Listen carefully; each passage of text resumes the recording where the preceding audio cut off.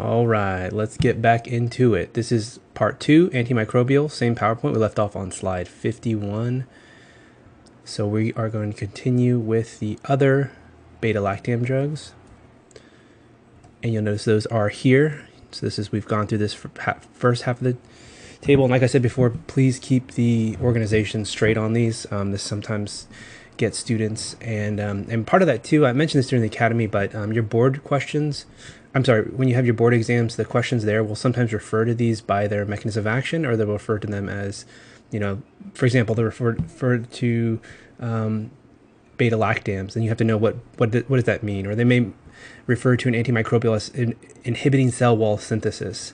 And so which drugs are under that category? So that's part of the reason I do it. To me, it was at first I didn't really like it, but because it's on your boards, I definitely don't want surprises on your board exams. And I want you guys to do well on your boards. I want 100% pass rate. So hopefully that'll happen. So let's get into it. Aztreonam. It's a monobactam. You'll see it's given IV. This does not have any activity for gram-positive nor anaerobic. So this should only be prescribed for the gram-negative infections, or we suspect gram-negative. Okay, that was bothering me. So I changed this. It's beta-lactams. You don't have to worry here with the cross-sensitivity, so that's good with aztreonam. Again, gram-negative only, so definitely useful for gram-negative rods, but it is usually reserved for more severe infections, so more life-threatening infections. Note here too, again, put a star here, it is effective for Pseudomonas, so that is something. Also, Klebsiella, you may see that sometimes too. Adverse effects, we touched upon this a little bit. So sometimes a bacteria can be really good at killing bacteria, or an antimicrobial can be really good at killing bacteria, and sometimes it kills the good bacteria. So when that happens, you can have an overgrowth of C. diff, for example, and end up in pseudomembranous colitis, or candidiasis, so an overgrowth of fungus. So again, really good at wiping out bacteria. May actually kill too much of the healthy gut flora bacteria. Carbapenems, so there is 4 of those. And so these you just have to memorize, not too many, but so 4 of those. They all end in this penem ending, so hopefully that'll help you guys remember those. And please note here that imipenem actually comes, it needs to be given with Celastatin or chylastatin. A couple different pronunciations on that. And the good news is for you guys, they do come together from the manufacturer. So the brand name on that one, which a lot of times, again, not for testing purposes, but just for reference out in the clinic, is Primaxin is the brand name on that one. So you may hear people refer to it as Primaxin, but it is given in combination. And the reason it is given in combination is because the chylastatin prevents renal metabolism of imipenem, and it actually competitively inhibits a enzyme in the kidneys that normally would metabolize the antibiotic. So it helps it to be more effective. Very broad spectrum, including anaerobe, so gram-positive, gram-negatives, and anaerobic coverage. So this would be good if maybe you had a mixed anaerobic and aerobic infection. So you'll see that this is a very broad spectrum, broad gun. So it's people say it's a shotgun approach, or it's like casting a wide net. So a lot of times out in the infectious disease, or you see this in the hospital, when they're not sure what specifically the patient has, but they want to cover anaerobic and aerobic infections, and they want to cover gram-positive and gram-negative. You'll see them start with this. Once they get their cultures back, they typically will maybe take them off this medication and then give a more specific therapy. This, again, hits Pseudomonas, so put a star by that, except for ertapenem. So all of these hit Pseudomonas except for this one here. So the dumb way that I remember it is, carbapenems, they hit Pseudomonas, right? Do they? Yeah, so erdapenem. This is horrible. So I'm laughing at my own stupid joke. My wife she always rolls her eyes when I say that, but that's how I remember it. Whatever it takes to memorize these things, make up little stories, make up stupid associations or whatever. But it's since pharmacy school, does it? No, it does not. So erdapenem does not, but the other three carbapenems will hit Pseudomonas. So apologies for the bad jokes and stuff. The class before said I had a lot of dad jokes because I'm a dad, I guess. I don't know. So they said I hit one of my dad jokes. Sorry about that. You may see it for febrile neutropenic patients, usually in combination with aminoglycoside, and then maybe some of the Enterobacter infections. Adverse effects. So this is for the whole class. These top 4 are for the whole class. Specifically, imipenem is worse or has the potential to cause seizures. And again, especially if someone's already prone to seizures, or if they're on other medications. So we're going to talk about this more throughout the semester, but certain medications can lower the seizure threshold. And what that is that's the threshold at which a person has can have a seizure. So if you lower the seizure threshold, which again, some of these drugs that I'll note can do that, then you increase the likelihood of a person having a seizure. So if a person's on a medication that's already lowering their seizure threshold and they're given imipenem, again, increased risk for seizures, or if they already have other seizures, sort of, etc. And these other ones, just read through. GI side effects are pretty common for a lot of medications just in general, but nausea and vomiting. The confusion, myoclonia is a movement disorder. Myoclonia is a movement disorder. The confusion, you'll notice again the colitis, pseudomembranous colitis. So again, because it's wiping out, they're very broad spectrum, so they will probably kill your a normal healthy gut flora. So when you wipe that out, sometimes you can have an overgrowth of other things. So that can be an adverse effect of that. I've had students in the past ask me about that. So you're giving them an antibiotic to help them get better, but then you're causing them to have C. diff. You definitely, in medicine in general, but with some of these antimicrobials, you have to do what they call a cost versus harm or cost versus benefit analysis. And so a lot of times, if they need this serious of an antibiotic, it's okay, so to speak, to expose them to the risk of a C. diff infection. So unfortunately, it's just part of medicine that you sometimes have to, and we'll see this again throughout the year where, you're giving these medications that have really bad side effects, but then they're treating disease or they're potentially life-saving. So anyways, beta lactamase inhibitors. So this is just a review here of some things I already talked about: the clavulanic acid, sulbactam, and tazobactam. Just know that those basically help either potentiate or they're synergistic and help the penicillins in these examples, help them be more effective. So, and then good news for you guys, they are all commercially available, so you don't have to worry about remembering necessarily to put them together. And then just as a note, these are not active against MRSA. Other cell wall synthesis inhibitors, we have a few down here. They're just kind of miscellaneous. Another thing too that this slide reminds me of is there have been students in the past that use other textbooks or use other sources, which is fine if you feel more comfortable using something else or reading something else, or if you have a background in healthcare, again, that's fine. I'm not going to be upset with you that. So in pharmacy school, for example, we classified some of these drugs differently. In my wife's medical school, they've had some different classifications. So other PA schools may have different classifications. So my point is that with pharmacology, there isn't just one way necessarily to classify all these drugs. So you may, depending on what other sources you use, there was a student last year that he liked another source, and a lot of times that the categories that they used there didn't match my slides. But so for testing purposes, I do base it off my slides. I'm not going to pull out any weird categories or whatever. So the way that I organize them and the way I present them to you in presentation is the way you're going to be responsible for the test. But just so you know, I mean, you look at other textbooks, you may see these in other categories. So and that reminds me, because these other cell wall synthesis inhibitors, sometimes these are in other categories. But anyways, and you know this is bacitracin here. This is a topical medication. By the way, too, on this table, I don't think I mentioned this before, but the O in parentheses just stands for oral So those are antibiotics that you can prescribe by mouth, and so you see a lot more of those outpatient. You still see them inpatient, but typically, and you also sometimes see IV outpatient, which can be confusing. But so a person has to come back to finish their IV antibiotic treatment. But anyways, that's what the O stands for on those. Vancomycin. So this is a big one in the hospitals, especially for pharmacists. This is one that a lot of times either a pharmacist or the pharmacy department will help you dose.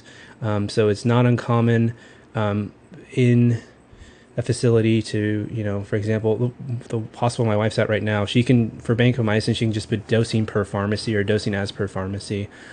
She may initiate or pick a dose, or she definitely, you'll need to give the indication and, have an appropriate reason why you're prescribing the vancomycin.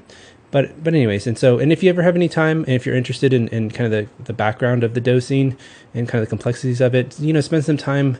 There's probably going to be some pharmacists maybe rounding with you guys on rotations, or there's definitely pharmacists in the hospital and stuff. And most pharmacists are nice people like myself. No, and so they may be able to help you guys. But for me, for testing purposes, I'm not going to make you guys stress out about the intricacies of the vancomycin dosing. I'd rather you guys know more about what it's used for and appropriate prescribing. So in saying that, definitely it's a heavy hitter with gram-positive bacteria, and so I don't prescribe it for gram-negative. That would be considered inappropriate. And then the good news is too that it covers aerobic and anaerobic. So you remember earlier I talked about how PO, or by mouth vancomycin, is prescribed for an anaerobic infection, specifically C. diff. So PO, administration of vancomycin, it doesn't get absorbed, so you're able to hit the C. diff, which is an anaerobic bacteria. So that's a good thing about that. And then again, highlight, underline, gram-positive only. Definitely want you guys to remember that for rotations, because it's just, unfortunately, there's resistance that can happen with all these medications, but we're seeing more and more resistance with vancomycin, and so you definitely want to make sure that it's only used when you need to. And it is also bactericidal. As far as mechanism of action goes, like I said, it inhibits bacterial cell wall synthesis is a take-home point, so definitely remember that. But more specifically, I won't be testing you on this, but you definitely squint at this. It binds to the D-ala. D-ala is kind of a fun to say, I guess, terminus. And so these are the two things that it specifically does. You can refer back to that image I had earlier in the slides, but again, take-home point, mechanism of action, inhibits bacterial cell wall synthesis. All right, uses. I touched upon this a little bit before already. I mean, definitely gram-positive, stress that. But it's usually where it's considered a bigger gun, quote unquote. You'll hear that in antimicrobials in the hospital. We've got to use a big gun, use a small gun, use a sniper kind of approach versus a shotgun approach. So snipers are very specific versus shotgun. I don't know what all the gun references is. My wife says that she's from Nepal, so she says Americans are obsessed with guns. I don't know. I think they're cool. No, I didn't think it was that big a deal. I guess because I grew up here. But yeah, so big guns. It's a bigger gun, and again, because of resistance, you don't want to just use it willy-nilly. But gram-positive. So you'll notice staph aureus or S. aureus. And then hospital-acquired MRSA. So this is methicillin resistant. With methicillin is a type of penicillin. So methicillin resistant, MRSA. It's also, you'll hear it pronounced MRSA. So I didn't learn it that way. I definitely I've heard that a lot in practice, but I refer to it more as MRSA. But MRSA, just again, heads up. And then it's not Mr. Sa. That was just another dad joke. Stupid joke we had in pharmacy school, because we learned it MRSA and then we heard MRSA and we're like, what's next, Mr. Sa? But yeah, so I haven't heard that professionally at all. But MRSA, MRSA, and then the intercocci species, maybe in combination with aminoglycosides. Having said that, though, there has been emergence of VRE, which is vancomycin resistant intercocci. So again, unfortunately, part of the resistance. So you may see that abbreviation VRE, and that's what that stands for. And then other gram-positive bacteria, especially if a person, so they may not be be necessarily reserved if a person is penicillin allergic, and it is gram-positive. Again, they can't take penicillin. So the good news is that vancomycin is not chemically structured, or the chemical structure of vancomycin is not close enough to have that cross-sensitivity with penicillin allergic patients like you have with cephalosporins. So it is a potential treatment. I honestly haven't seen that a lot, just because, again, they try to reserve vancomycin, and they're concerned about resistance, etc. But anyways, it's just, again, textbook, and there's definitely rationale there, so you may see that out in practice.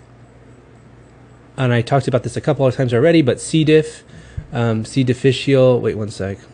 Okay, just typo there. So C. difficile, C. diff, cause diarrhea. It is a second-line treatment. So I definitely want you guys to know that metronidazole, which is generic for Flagyl, is the first-line choice. So metronidazole definitely hits anaerobic infections, and PO metronidazole is first-line choice. So I'll definitely highlight that, star that for C. diff, cause diarrhea. And then if for whatever reason they're allergic to metronidazole, they can't tolerate it, etc., you can then go to PO vancomycin. But again, because of resistance concerns, it's not going to be your first line choice. So some adverse effects that you have to be concerned. So nephrotoxic, definitely put a star by that. And that's part of the reason that usually pharmacies doses it. You definitely want to monitor the renal function. May not be appropriate to give depending on the renal function, but definitely nephrotoxic. The ototoxicity too is a concern. But I definitely, know all of these adverse effects for testing purposes, but as far as out in practice and kind of clinical implications, definitely, I want you guys to be thinking about the kidneys when you are prescribing and or see vancomycin on a patient's chart. So, and I've had some questions in the past from students, because I say, always think about the kidneys when you're talking about vancomycin, and you guys are smart and you have good questions and you're always stumping me. So one of the times that I got stumped was they asked me, so with PO vancomycin, are you concerned about the kidneys too? And I was like, because they're like, you had said that you don't have to worry about it being absorbed or systemic exposure, and I was like, yes. And so definitely good on the students, good form of logic. So with PO vancomycin, you don't need to be concerned about the nephrotoxicity. So and again, it's going to kind of depend on the patient. So everything in medicine, unfortunately, is patient dependent. So with oral vancomycin, there's very little systemic exposure, meaning there's very little absorption. That doesn't mean that it's absolutely not absorbed. So again, for testing purposes, boards, etc., you don't have to renally adjust. You don't have to make dosing adjustments based on renal impairment. Versus IV, you definitely need to make dosing adjustments based on renal impairment. But out in practice, if it's just going to really depend on that patient, how horrible are their kidneys, and then also too, are you giving PO vancomycin? Can you not give the PO metronidazole, right? Okay, but anyway, so yeah, great question from a previous student. But yeah, so textbook with the oral vancomycin, you do not need to make dosing adjustments based on renal impairment, but with IV, you definitely do, and you definitely want to be thinking about nephrotoxicity. The red man syndrome is another one. It's again kind of textbook. You see it on your boards, etc. But it's basically flushing. It can cause a lot of flushing in the skin when the IV is given too quickly. And it's basically because there's an over release of histamine.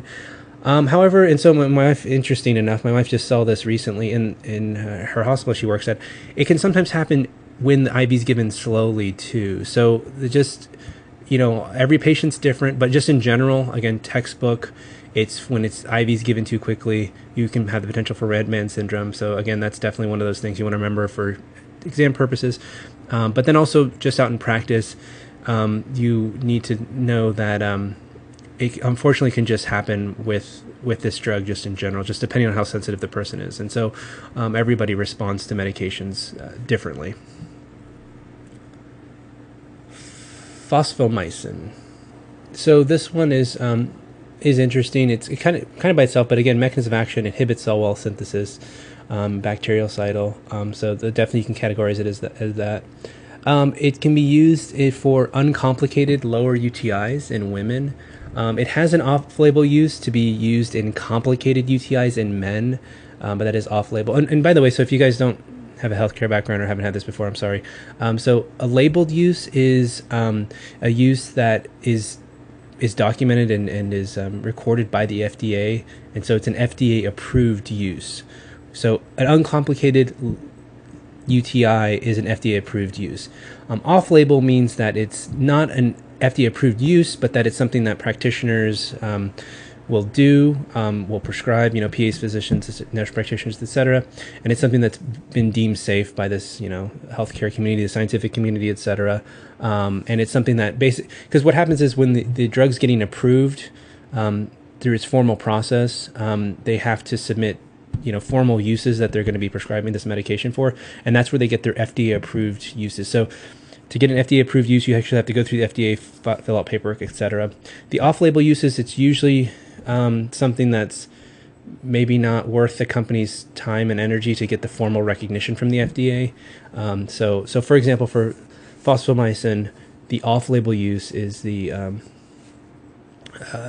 UTI, a complicated UTI for men. So you may see that. It's not prescribed a ton, even though it can be effective for UTIs. One of the reasons is there's no generic equivalent, so it can be more expensive, and sometimes insurance companies don't cover it. So I don't see it prescribed a ton. Every once in a while, and it's definitely, it has its use. So it's not,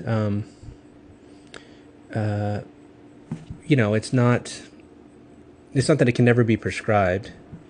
The other kind of interesting thing about it too, and I don't know if this is part of the reason it's not prescribed a lot, it comes in it's a packet of powder, orange flavored powder or whatever, and or they have different flavors, and you have to mix it with cold water and you drink it. And so that's also too.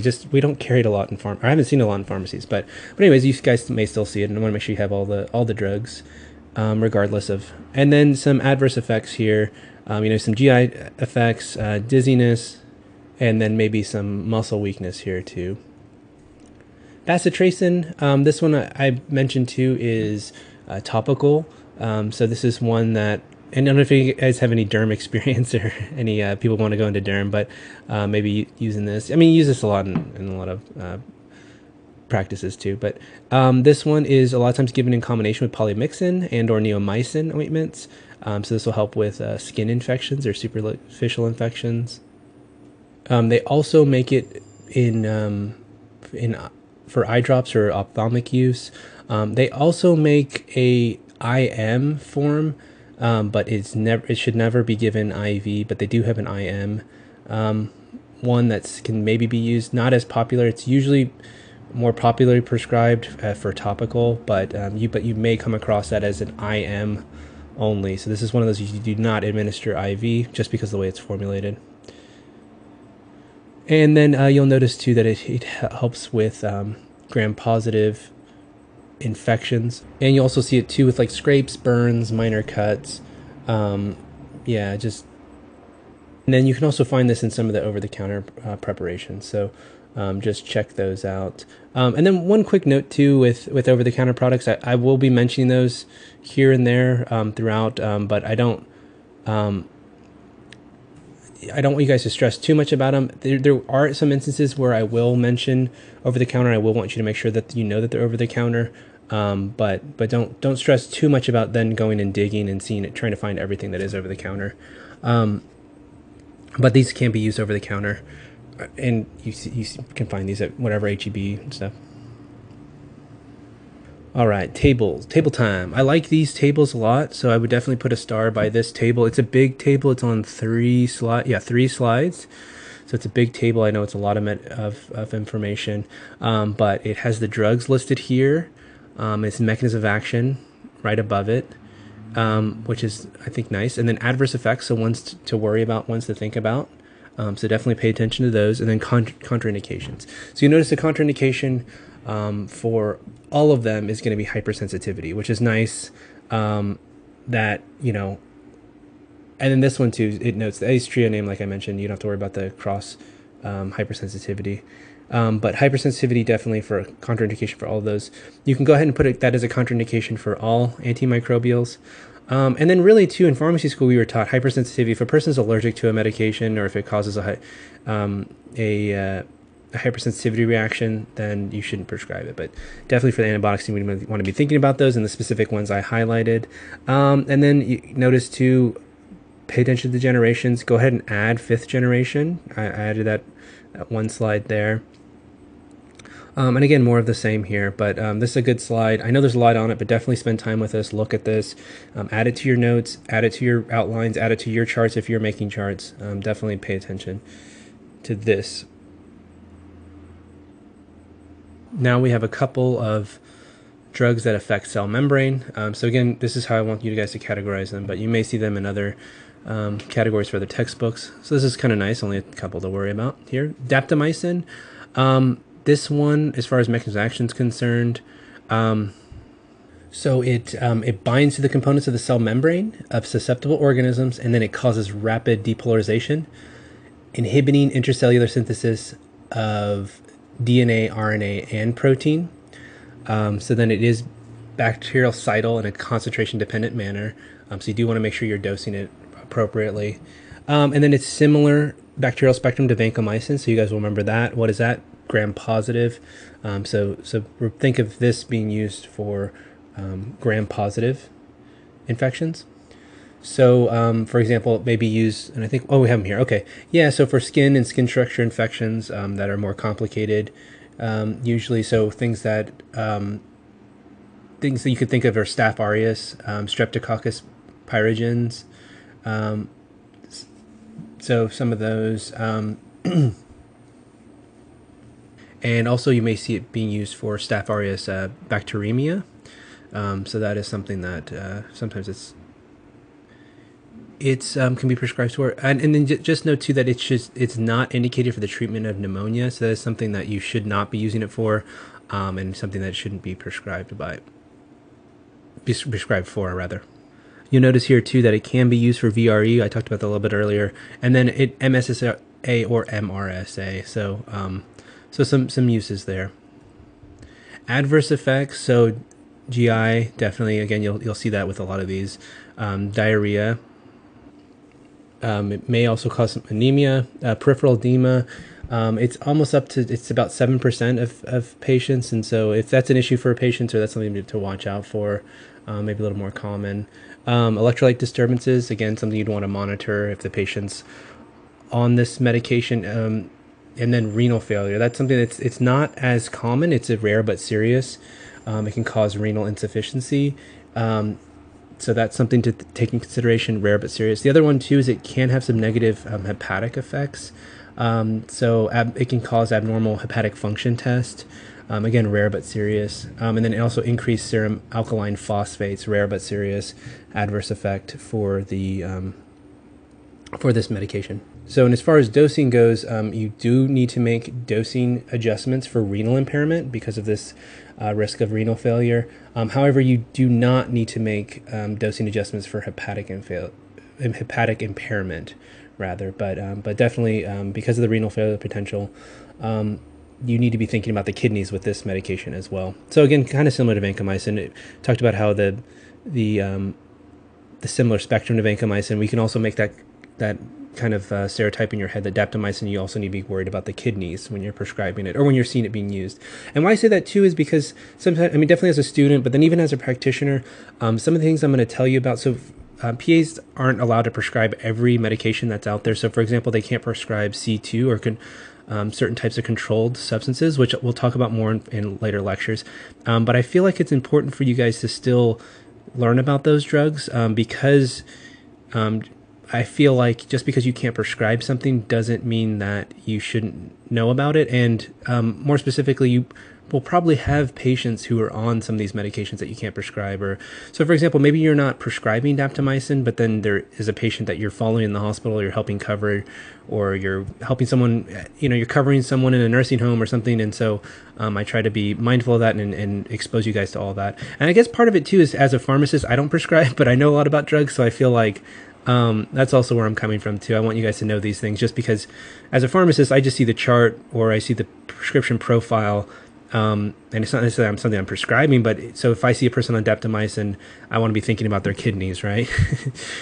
Because it can have an adverse effect with that.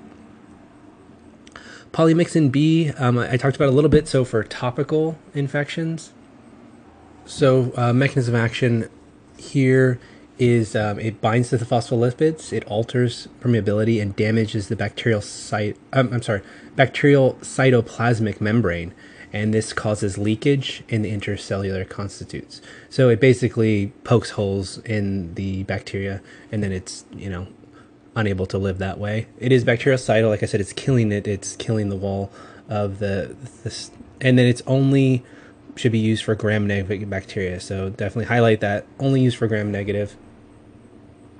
Okay, this is interesting. So this is one that I feel like you'll see a lot being used topical. Like I said, topical, gram-negative.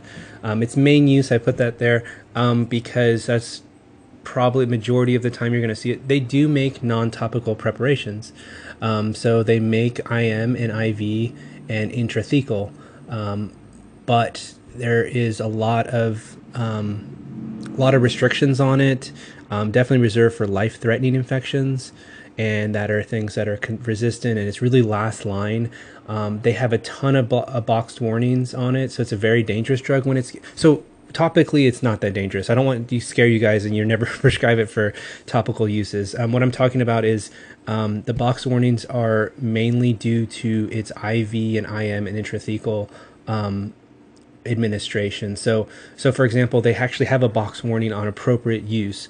So when the drug is given IM, IV, or intrathecal, it should only be in hospitalized patients, and it needs to have constant supervision by a physician. So again, that's the language from the FDA, that they have to have it. So it needs to be in a medical facility. The nephrotoxicity is another box warning, so it's very nephrotoxic, and so that's another thing that it's also neurotoxic. And so again, box warning level. So the FDA doesn't put box warnings on everything, and we're not just talking about adverse effects here. This is serious things that they need to warn prescribers about. So box warning for appropriate use, nephrotoxicity, neurotoxicity.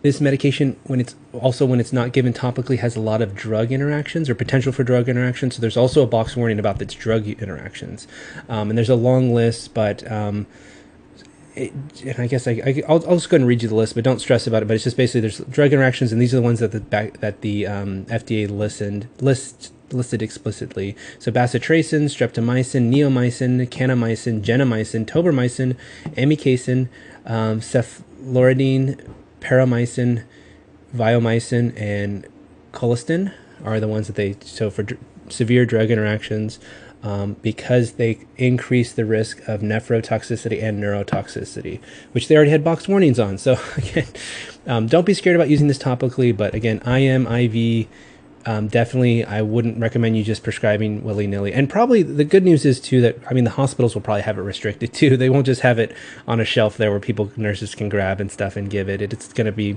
in a special part of the pharmacy or whatever. It's not going to be on the Pyxis machine or whatever. And then there's also a warning for neuromuscular blockade. So again, IV, IM, etc. Not topically, but you can have the risk, again, box warning for a neuromuscular blockade. So a lot of bad stuff there to think about if you are not prescribing it topically. Protein synthesis inhibitors. Okay, so these are all protein synthesis inhibitors. Specifically, these inhibit the 30S ribosomal subunit, and these hit the 50S ribosomal subunit. So make sure you know which ones go where. But then again, for kind of take-home point for testing purposes, these are all considered protein synthesis inhibitors.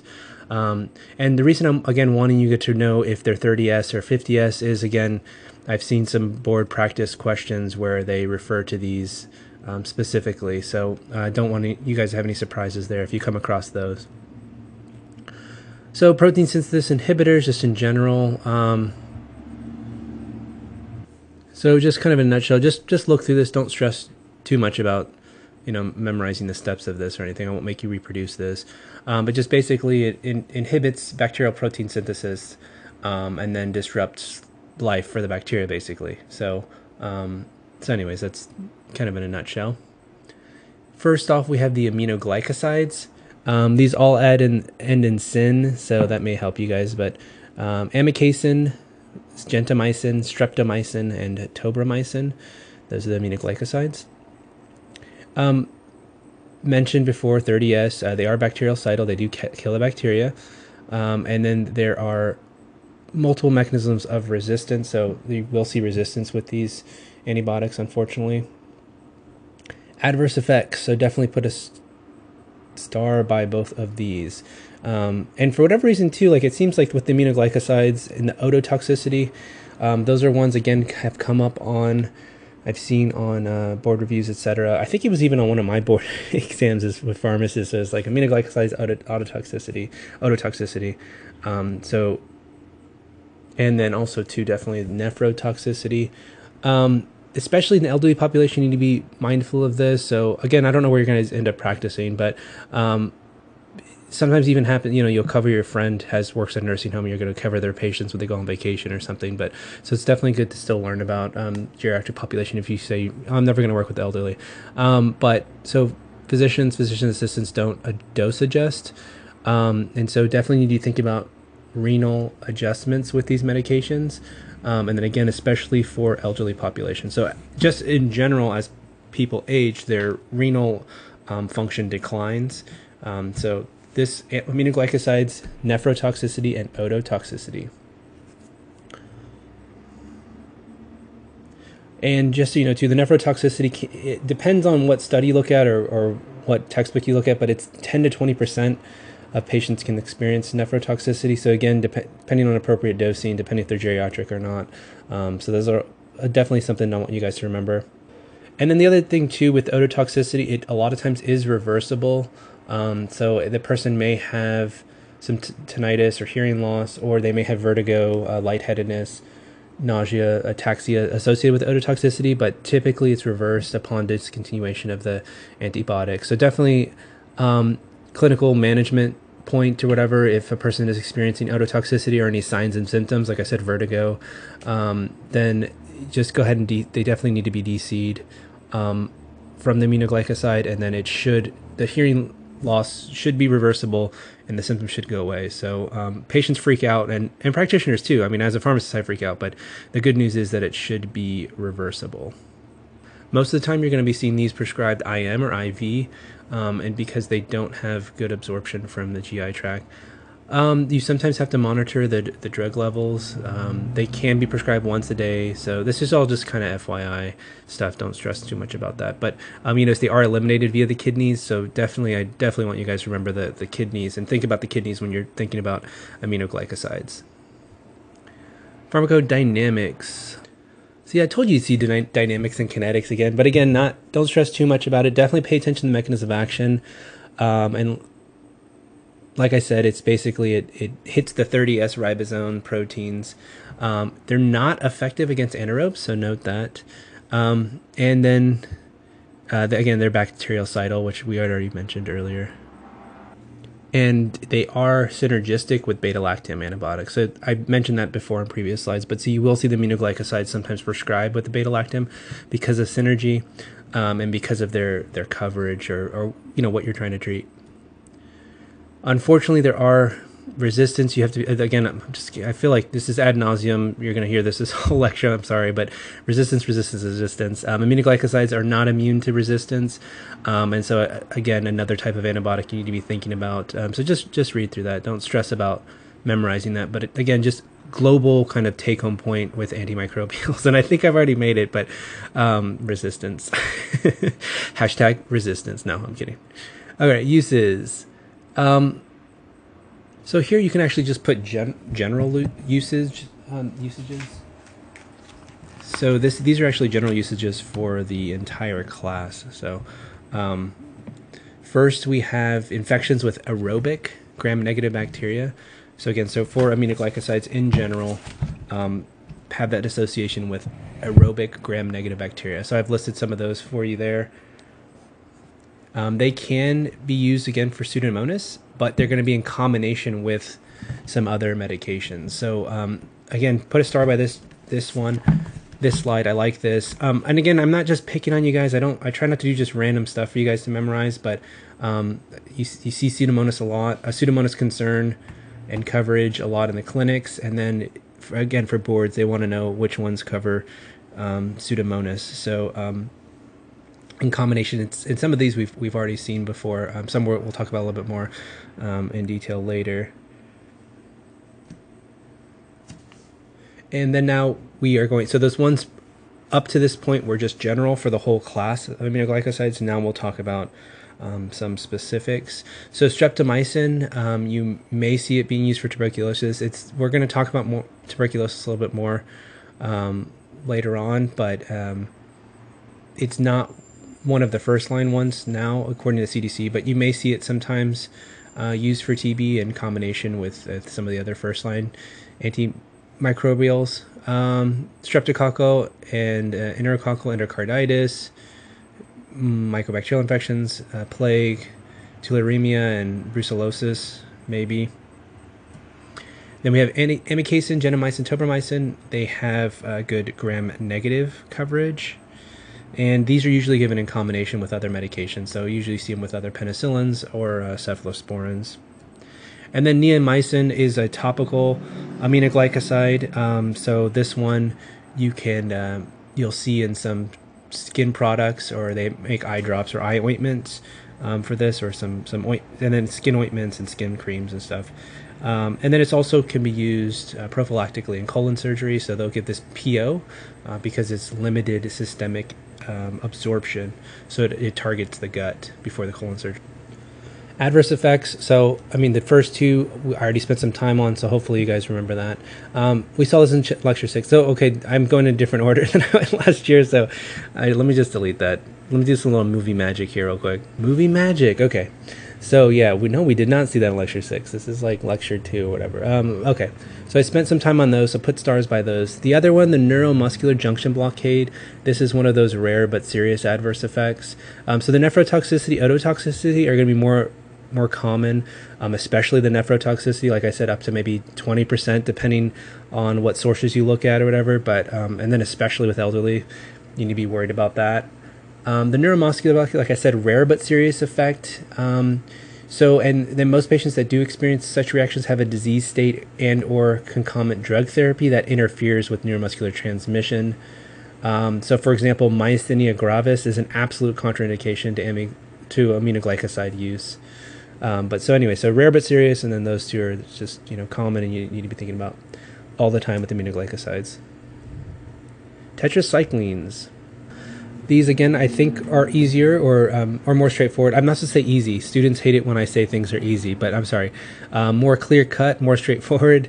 Students, yeah, and also part of it too is I sometimes take for granted my experience with my education and then my work history. But what I meant to say is these all end in the cycline, so tetracycline, and then they all end in the same ending. So I think that helps, or that helped me as a student when it came to memorizing these and putting them in the right category. So tetracyclines, they all end in this cycline ending.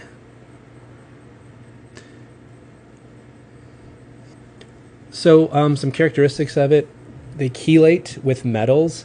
So you guys remember, hopefully from undergrad, chelation just basically means they stick to metals, and so this can come into play with drug interactions, or that can be a concern with these, depending on what you're giving it with. Again, it's going to inhibit the 30S protein synthesis, 30S ribosome 30S. They have a pretty broad spectrum of action. Unfortunately, there is resistance that has emerged, and you have to be concerned with.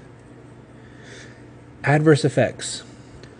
So, kind of related to the chelation, or is they can cause tooth discoloration. So that is something that you will hear patients talk about, or you have seen with patients. Bone growth retardation too is another adverse effect you have to be concerned about with these. GI toxicity is one. So GI upset, stomach, nausea, vomiting, etc. And then photosensitivity is one of those that definitely one of those, the class of antibiotics, the tetracyclines, that you need to be cautious about being out in the sun.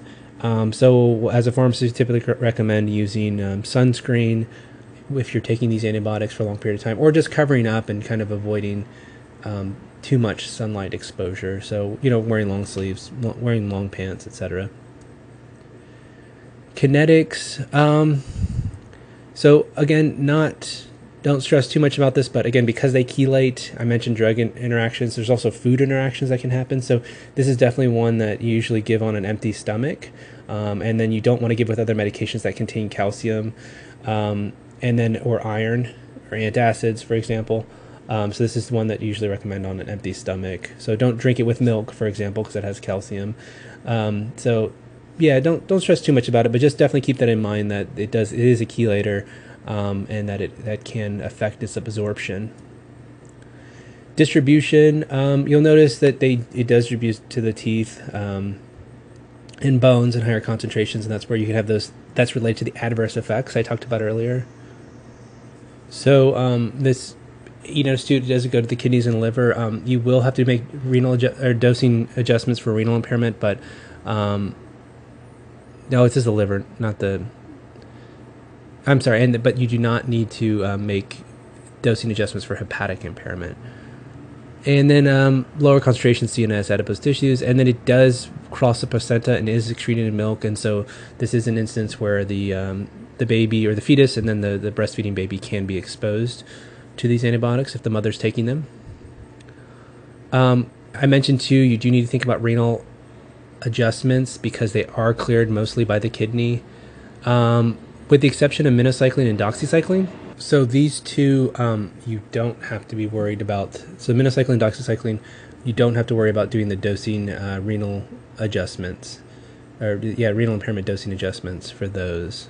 So they're a little bit different, and it's based on the kinetics. Mechanism of action, we already went through this somewhat, but yeah, take home point, inhibit the 30S subunit of the ribosome. Pretty broad spectrum, which I mentioned before, so a lot of different uses.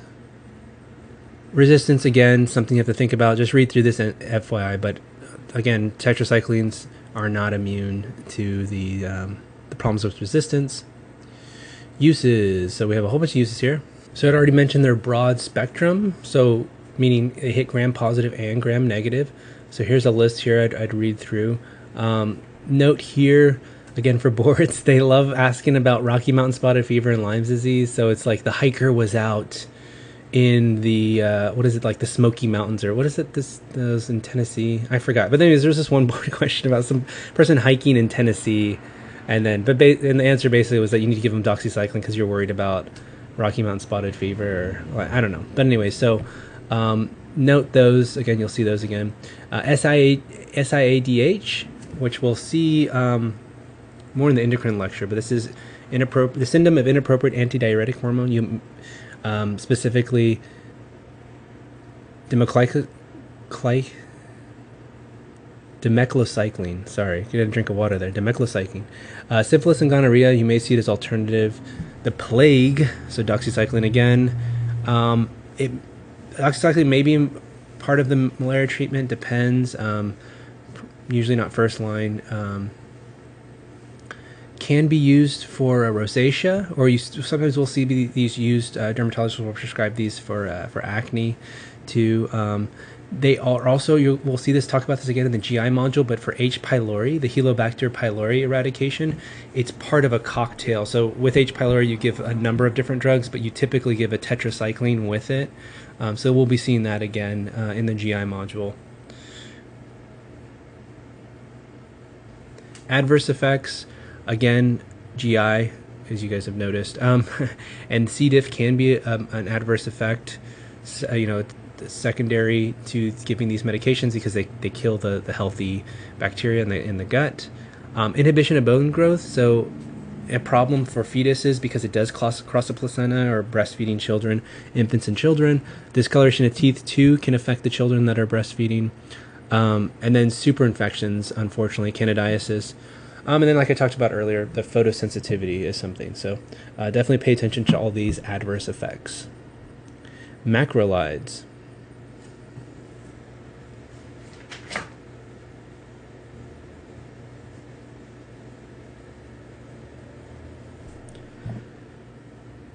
These are popularly prescribed. So azithromycin, this is the one that's a Z-Pak, which you guys have probably come across. Again, I think good for a student. They all end in the thromycin. So THRO, thromycin, they all end in that. So macrolides definitely make that association. You just have 3 to worry about. And it's ACE. I don't know. So the ACE, so a MAC, person who's a MAC is an ACE. I don't know.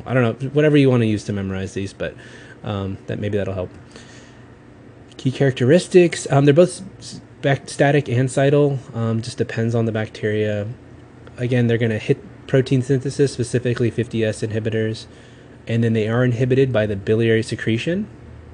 So you don't have to be concerned about the renal impairment as much as you do with other antibiotics we've already talked about.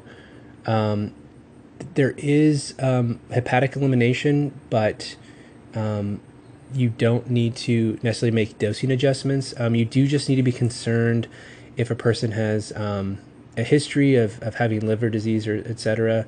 And there is a potential for hepatotoxicity. It's a rare but serious side effect. And then just basically you're supposed to discontinue immediately if there's signs and symptoms of hepatitis. But as far as dosing goes, you don't have to make dosing adjustments. So no dosing adjustments for renal impairment nor hepatic impairment. And then another note on these two, they do make ophthalmic products. So you will see eye drops, eye ointments, etc. For these macrolides. Kinetics. You can give these PO. They're also given IM. They are acid liable, some of them, but they're just made in different ways. They have special coating on them. But don't stress about that. They do hit the CNS, so if you are interested in penetrating the CNS, this is good. They also cross the placenta, so you have to be thinking about that with pregnant mothers. Excreted in bile, I talked about those implications already. Rare but serious potential for hepatotoxicity, but it's just more FYI. And then the half-life too, just FYI, but is it just, just kind of FYI, azithromycin has a longer half-life, but don't stress about that for my exam. Mechanism of action, again, a bit over it. Basic take-home point, reversibly binds to 50S ribosomal subunit. Resistance, again, is an issue. Just read through that. And hopefully, I don't even want to say it, but yeah, some of my points hopefully been made here about resistance and always need to be thinking about that. General uses. So mainly gram-positive coverage, a little bit of gram-negative. These would be a good alternative if a person does have a penicillin allergy. Of the macrolides, azithromycin and clarithromycin have broader spectrum, excuse me. I don't know if anyone's ever worked in like a radio studio or anything, but they have these cough buttons, or they have these like sneeze buttons. I feel like I need one of those here. So it's like if I need a cough or something, push the cough button. Anyways, yeah, email me if you've ever worked in a radio, just out of curiosity. It's no big deal. I know you guys are busy with studying. Don't worry about it, but I was just curious about those. I've heard about those cough buttons they have, but anyways. So these are good, as again, just as a general, as the class, are good for Legionnaire's disease, mycoplasma pneumonia, and then chlamydia. So I remember I worked at the Chickasaw tribe up in Oklahoma, and the health department there. So we gave the medications out for free, but part of it was that we had to document that they took it in front of us, and so they had a 1 gram packet that looked like Fun Dip. It was like a little. I don't know if you guys remember that candy, but it was a powder. You open it up, mix it with water, and the patient had to drink it in front of me, and then I had to document, and we had to send something to the health department. But yeah, they would come in, and it did not taste good. So I have all these mental images burned into my brain of people drinking this horrible liquid in front of me as I'm just staring at them. I would try not to stare and make it too creepy or too awkward, but they would just be there across the table from me and be like, just please drink it. Some people would sip on it. They take forever. I'd usually just like, hey, I put it in a smaller cup, like, I don't know if you drink or not, or if you ever had a shot of anything, but just take it like a shot. Just chug it and get it all down there. It doesn't taste good or whatever. But anyways, and then some people would try to leave with the packet. They'd be like, oh, I'll drink it when I get home. Like, no, sorry, you're getting it for free. You got to drink it in front of me. But anyway, so yeah, I always associate this with chlamydia just because of my personal experiences. And then here's some specific uses for each drug. So I mentioned azithromycin, chlamydial infections. May also be used for Mycobacterium avium complex, specifically as a prophylactic for patients who have HIV. Sinusitis, otitis media, you'll see that a lot. Definitely prescribe a lot of Z-Paks in the pharmacy, and you guys probably have seen those if you have any healthcare experience or whatever, any shadowing experience. Z-Pak, Z-Pak, Z-Pak. But yeah, and unfortunately that could be part of the problem with resistance or whatever, so be mindful of it. It's real easy to just write Z-P-A-K, right? It's 4 letters. It's one of the easiest prescriptions you can write. You can write Z-P-A-K, so Z-Pak, and then U-D just means as is a Latin abbreviation for as directed. So Z-Pak number 1, once, number 1, UD, one of the quickest, easiest prescriptions you can write probably, but just please don't overprescribe it. Then we have clarithromycin. This one is effective for H. pylori, so you'll see this part of that cocktail I talked about. Later in the GI module, we'll talk about more in depth. So also infections treated with azithromycin, and then it also can help with M. avium intracellular. The other thing too, just about macrolides in general, and I was kind of joking about it, but it's with the Z-Pak. They are good for respiratory infections, so all the macrolides, that can be an appropriate use for those. And then the other thing too with the azithromycin, you'll probably be seeing this in ICM, that I forgot to mention here, is that they can be given, or so if a person has a chlamydia infection with a gonorrhea infection, they also will be given for that too. So like I said, I believe you'll be getting that in ICM more, but anyways, just want to make sure we're clear on that. And then erythromycin, Legionnaire's disease, M. pneumoniae, neonatal genital or ocular infections, also chlamydial infections. And so this is definitely one that I prescribe a lot in the pharmacy for pediatrics, but it's a little tube of erythromycin ointment, and so it'll be for an ocular infection. You just put a little bead of the ointment underneath or on top of the eyelid. And then also the erythromycin has similar antibacterial coverage as penicillin G. So I don't know if that helps you guys memorize or not. The other thing to note here too, erythromycin is a little bit different than the other macrolides in that you do have to be more concerned with drug interactions. And so that's definitely something in the pharmacy we'll call about, or it may be something. Like I mentioned, so if you're giving it for ocular infections and you're putting it on the eye, you don't really get too much systemic exposure. There's not a lot of absorption, so not too much concern. So if it's topically, don't worry about drug interactions, but definitely if you're giving it and there's systemic exposure, so you're giving oral or whatever, you definitely need to be concerned about drug interactions. So add that to this slide. And it's again because of what we talked about during academic success, the cytochrome P450s. So erythromycin actually inhibits those enzymes, and so because of that, lots of drug interactions. So erythromycin, link in your head, drug interactions.